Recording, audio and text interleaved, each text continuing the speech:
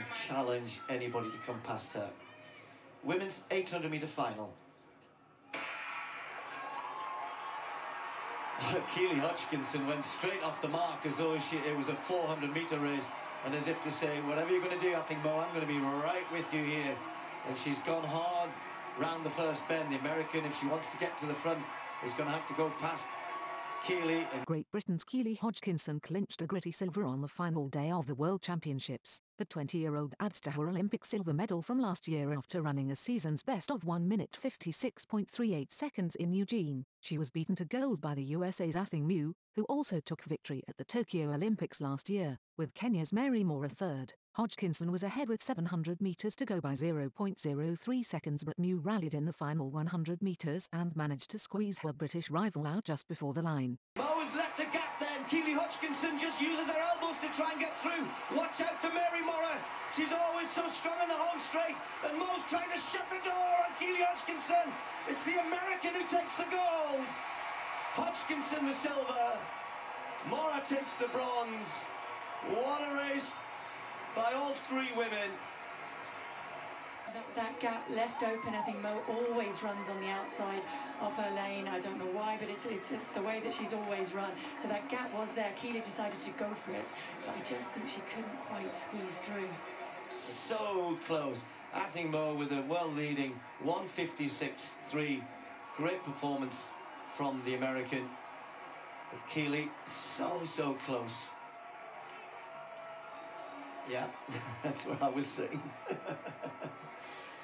So it was very tactical from what Athing did, just off that top bend, and almost didn't give Keely enough room in the vital moment to push through. And when you think about their age, they showed such mature running, which is always going to be key and crucial, especially when you're moving at speed. Decisions have to be made, you know, I mean, life-changing decisions have to be made. She's not overwhelmed by the situation she's put in. She's not over-dominated by Athing. She's just there, like, stamping her mark on the world, and she'll be doing that for a long time. Well, there she is, heading down to talk to the team in Eugene. She's with Sarah Markarins, and we can hear from our world silver medalist, Keely Hodgkinson. World silver medalist, indeed, Keely. How does that feel? How are you doing? Yeah, I'm fine. I gave it everything. So close. But, you know, it's a lot closer than I was last year, so I'm grateful to be on a world podium and a world final, healthy and being able to, you know, fight all the way. But I am a bit gutted, and to say I'm gutted with a world medal shows how far I've come, but I've got more to work on. And yeah, I've got world champs next year, so can't dwell too much. And was it that gap and the way that kind of final bend and 100 played out? Is that where you thought maybe you could get it? I thought it would come down to the last 100. I went on the inside, which I thought probably not a good idea, but the gap was there, so I just went with it. And then yeah, I gave everything right up to the line, so I can't complain too much actually. But I'm happy. A world silver. Not too bad. Yeah, I understand, you know, these things can be difficult, can't they? You put all your energy into training and when you come so close, but, you know, another global championship, such a young age, another silver medal, and I mean so close as well. So I know it can be tough, but, you know, as you say yourself, when you're putting it into perspective, so much more to come. Yeah, it definitely adds fuel to the fire. I think that's the right way around. Yeah, literally I'll just go away. We've still got more championships to come, so I got to refocus for that. I'll celebrate, but I'm also going in for a bit more, so I'll look forward to next year.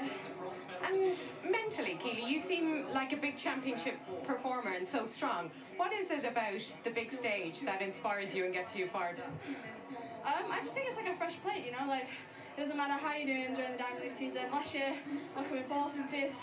I still got Olympic silver. This year, I would have been more consistent, which is what I wanted, but again, it doesn't mean anything. When you come here, it's a new plate. You just got to give everything and take the opportunity.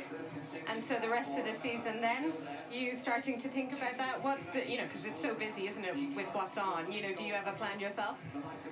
No, I'll just be trying to get mentally ready. I'm tired, you know, coming to championships it is tiring, mentally and physically, but it's what we work to do, so just got to keep going. Well, congratulations, a world silver medal in the 800. Well done. Thank you very much. Mo's left a gap then. Keely Hodgkinson just uses her elbows to try and get through. Watch out for Moraa. She's always so strong in the home straight, and Mo's trying to shut the door on Keely Hodgkinson. It's the American who takes the gold. Hodgkinson the silver. Moraa takes the bronze. What a race by all three women.